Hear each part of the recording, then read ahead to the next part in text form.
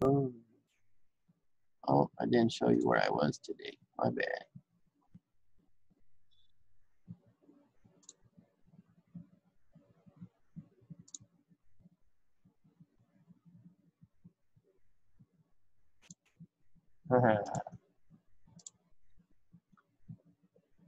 That's how we do it. Teach from the beach.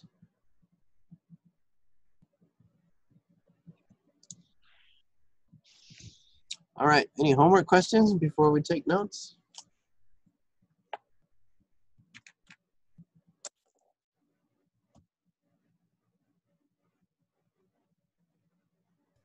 I have a question for the homework that's due today. Tara, you were breaking up there. I couldn't hear it. I have a question on the homework that's due today. The one for today? Yeah, on a problem.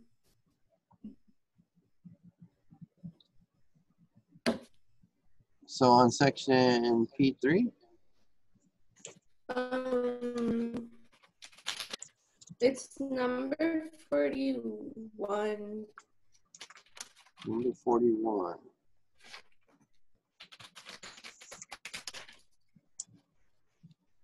So I believe that's P3 for today, right? So I'll tell you what, let's go through the notes and then we'll do 41. Sounds good? Sure, yeah. Okay. Yeah. All right. Fair enough. Mr. Garcia, can you hear me? I can barely hear you. I think she's saying that she has a question on the homework that's due today. On the one due today. So from P1? Yeah.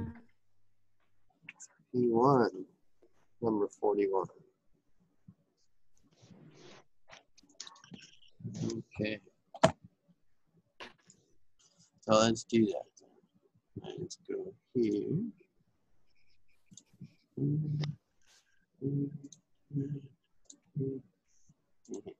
All right. You see the whiteboard there? Yeah. Yeah. All right. So let's do 41 from P1, which says find the additive inverse.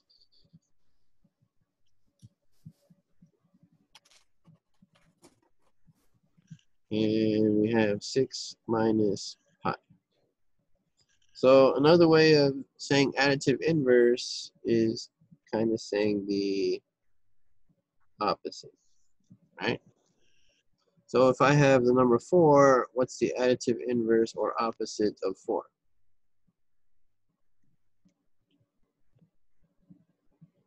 -4. Negative 4. Good. Because the additive inverse says when we add these, we get to the identity or 0, right? So then the question becomes 6 minus pi. Notice we took the 4 and just put a negative sign in front. So we would just take this and put a negative sign in front. So again, when we add these, we would get 0. Because 6 minus pi plus the negative of 6 minus pi should be 0. So if you distribute the negative, you get negative 6 plus pi. Or you could write it as pi minus 6. And you see if you add these together, you get 0. Right? 6 minus 6 will get you 0. Negative pi plus pi will get you 0. So you could have wrote it this way, or you could have wrote it this way.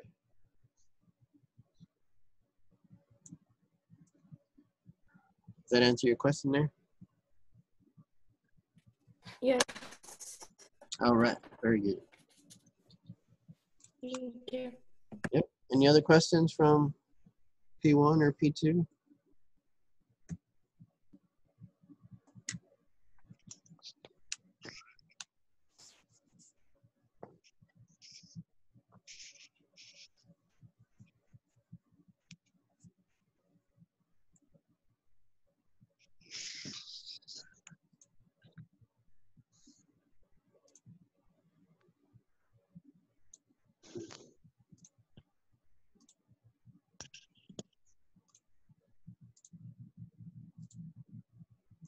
All right. And here we go.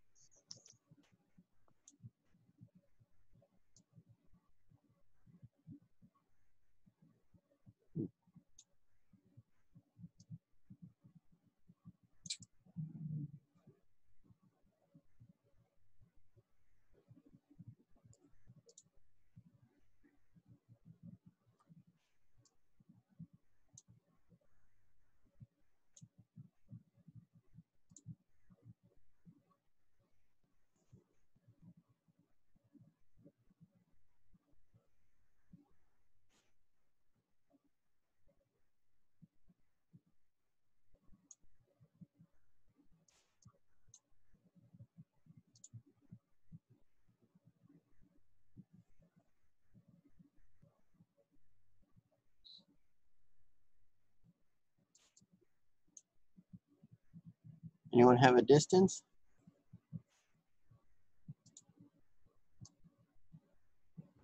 Is it 10? Is it 10? Anyone else get 10? I got 10. You got 10? Right on.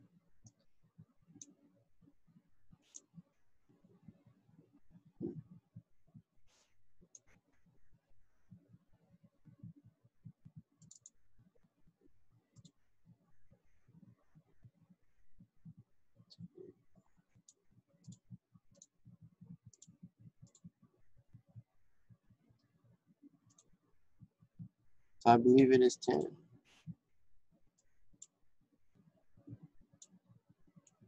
What about the midpoint?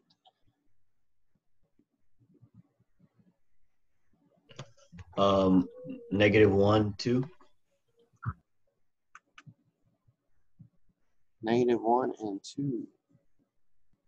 Let me check that one real quick. Let's see. Midpoint. We add these, right? -1, 2, 2, 2, 6, 2. That's -1, you said, right? Yeah. 2. I agree. And then for the distance, we square root this distance. So from -4 to 2, that's a distance of 6. Squared is 36. -2 to 6, that's a distance of 8. 64. Square root of 100, 10. Very good. So that's a good review from yesterday. So now we're going to get to some more review. Equations and inequalities. You guys should be experts on this. So here's a bunch of properties you don't need to write down. It's just a good review. This is what we use to solve equations, right? These are all in the textbook. And go ahead and solve this one. So you could talk to each other, either in the chat or just start talking out loud. Just like if we were in class, I'd say talk to a partner. You could talk to a partner.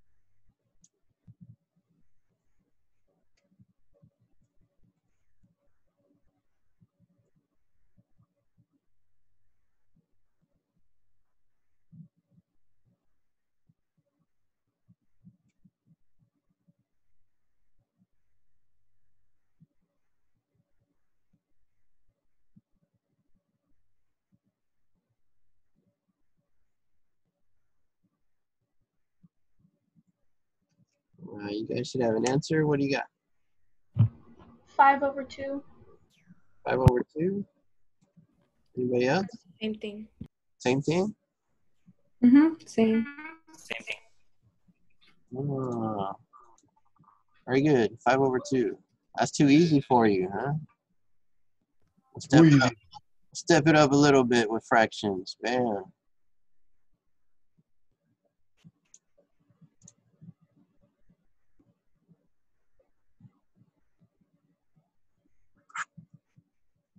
Well, you guys are still too quiet for my liking. I don't hear anyone talk. But that's all right.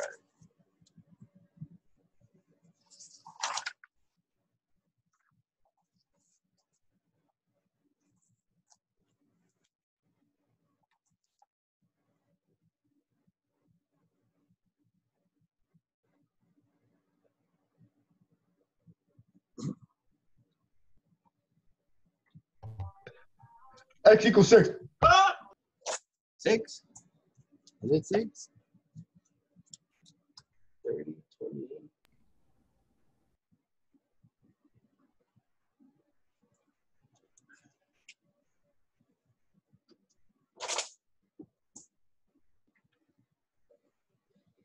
Anyone else? 6?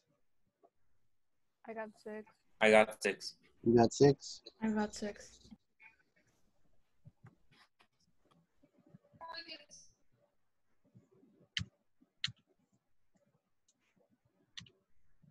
Hey, it is 6. Good job. Anyone need to see that one? Can you show how to do it? Yeah, let's go ahead and do that one. So 8 and 4 are denominators. So a common denominator would be 8. So I would multiply this by 8, multiply this by 8, multiply this by 8. So this 8 and this 8, they divide out to 1, right? 8 divides into 8 one time. 1 times 5x minus 2 is 5x minus 2. 2 times 8, 16. 4 goes into 8 2 times. So then you got 2 times x is 2x. We can subtract the 2x to this side. That leaves us with 3x. And then add the 2 over here. So we get 3x is 18.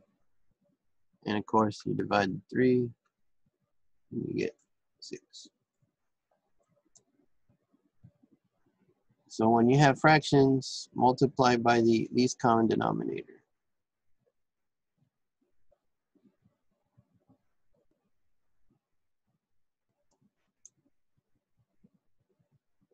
All right, very good. And just like the other properties, there's also properties for inequalities. They're all exactly the same except for the last one. Can anyone tell me what the last one does? If we're multiplying by a constant that is less than 0, we have to be careful. Don't the sign switch? The sign switched. If you pay attention, that was less than, and now all of a sudden it is greater than, right? So if we multiply or divide by a constant that is negative or less than 0, then we have to reverse the inequality or switch the inequality. If it's positive, we don't. Less than stays less than. So be careful with that. That's the only thing with inequalities. You have to reverse the inequality when dealing with a negative. So with that, you get to practice. And I wanted both inequality and interval. Ready, go. And feel free to talk to each other, help each other.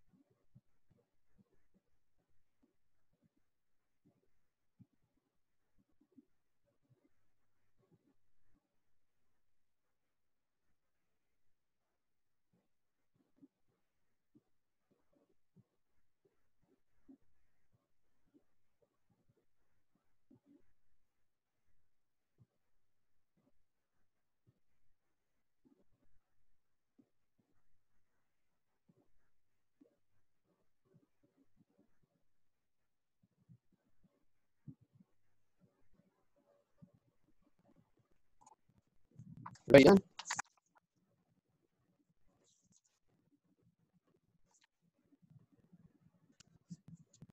I think I got it. Yeah, it's number 2 for the If it's not negative, I did. I you did. Me too.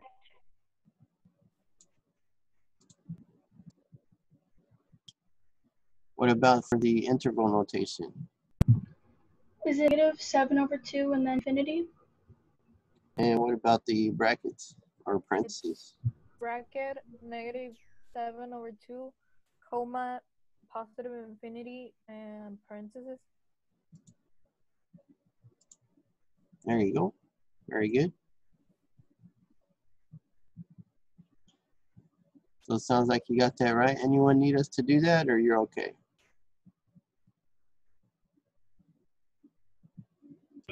Can you do it, please? Yeah, let's do it. Where's my pen? There's my pen. So this would become 3x minus 3. Got to distribute. And then this, go back. Close your eyes. There we go. Where's my pen? There's my pen. So then plus 2, less than equal to 5x plus 6. All right, so first thing, distribute to 3. So now we can add these because they're just constants. So we get 3x, and then -3 plus 2 is -1. And then we can subtract the 5x over here.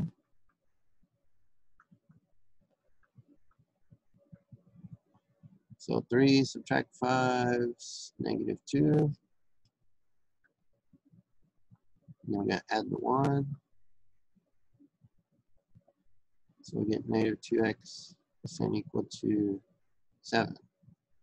So we got to divide by -2. And we're dividing by negatives, so that inequality has to reverse, turn around, switch. And we're left with -7/2, which is what we got here. And then from yesterday, we learned inequality notation, or the day before, I don't remember. So this is what we call unbounded or one-sided. We're starting at this value and numbers have to be greater than that. So if you're having trouble going from this to this, it might help to draw it real quick. Here's 0. Somewhere over here is -7/2. And we want x's that are bigger or equal to, so we're starting here and going this way. So you can see we start here, so we're starting at -7/2. It's included, so it's a bracket, and we're going all the way to infinity. And infinity always has a parenthesis. Equal to means bracket. We're good?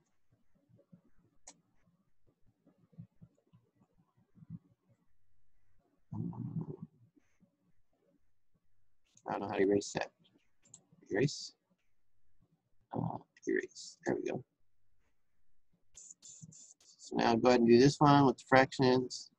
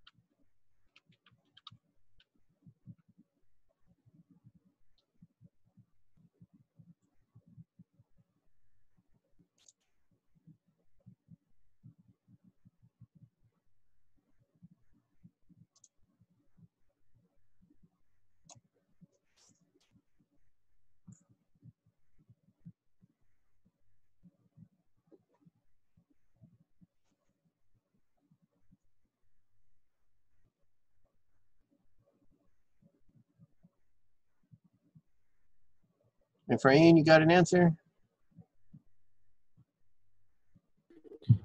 I X is got greater than X. 2. Or Efrain. Did you say Efrain? Efrain? Oh, okay. Yeah. I thought you said my name. What'd you Okay. get? I got X is greater than -2. X is greater than -2? Yes.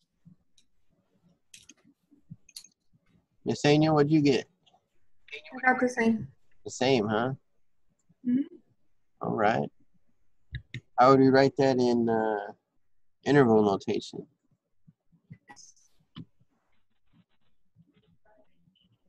Parenthesis, -2, comma, infinity, parenthesis.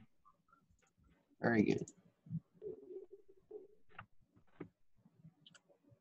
And if you need help doing this one, again, we would multiply by the least common denominator.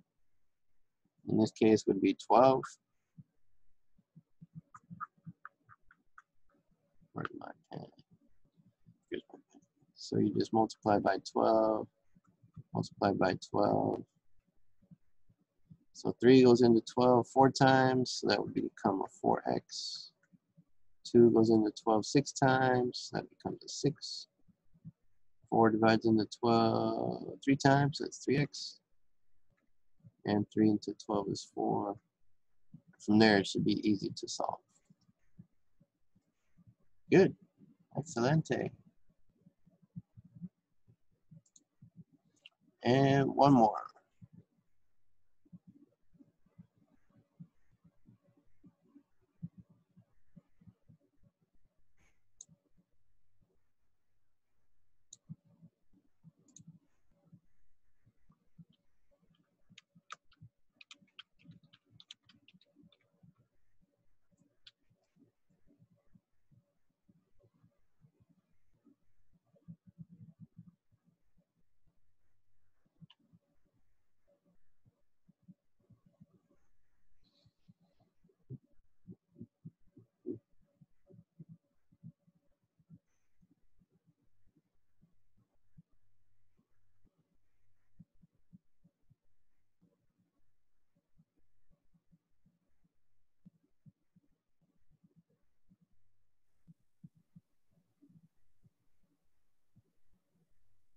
Is it x is less than -2 1/2? X is less than -2 1/2. X is less than -2 1/2.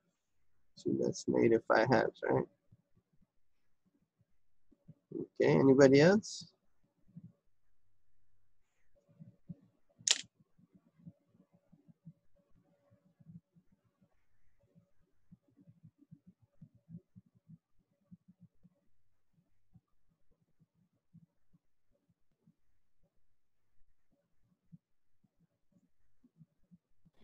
Did you say x is less than -5/2?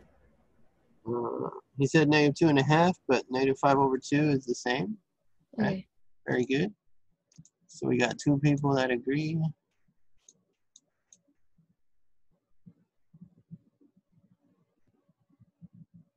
EVA, what'd you get? I'm not finished. You're not finished. What? I know it's Friday, but come on now. You should be able to do that. That's not that difficult. Francisco, what you got? Francisco froze. He's asleep. He's not moving. Oh, I got -2.5. X less than -2.5. Oh, so there it is, another one. You like the decimals, huh? X is less than -2. So we got all 3 representations, but you guys all agree. I haven't heard anything different yet. So let's see. Oh, I didn't put the answer on that one. Oh, let's just say you're right. No, I'm kidding. Let me do it real quick. -5x plus 1/2 greater than -2. X minus 4 So that would be -10 x plus 1.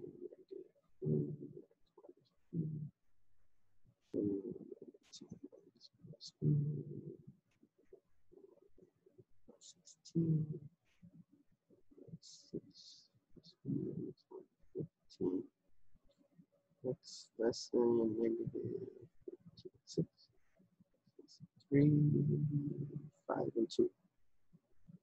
I agree. So what about interval notation?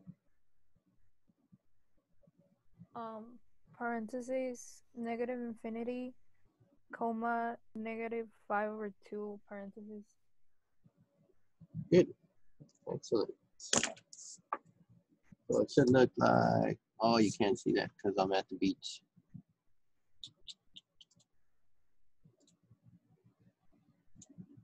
There we go. We are. So you should have got that.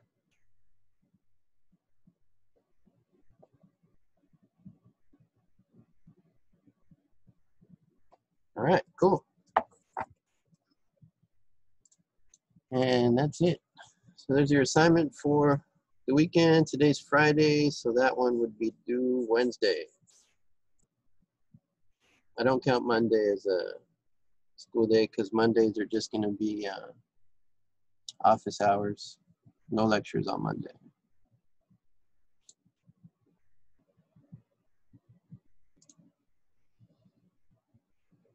Good. So any questions, concerns, comments, compliments? All right, so like yesterday, I got stuff to grade, so I will leave the room open so you can stay in here and work on your homework and ask questions and hang out, or you're free to leave and we will see you on Monday.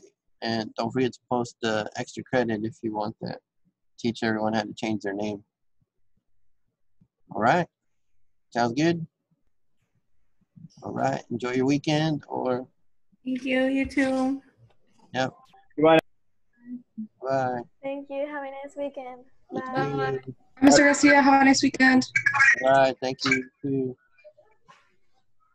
Bye, Viri. Bye.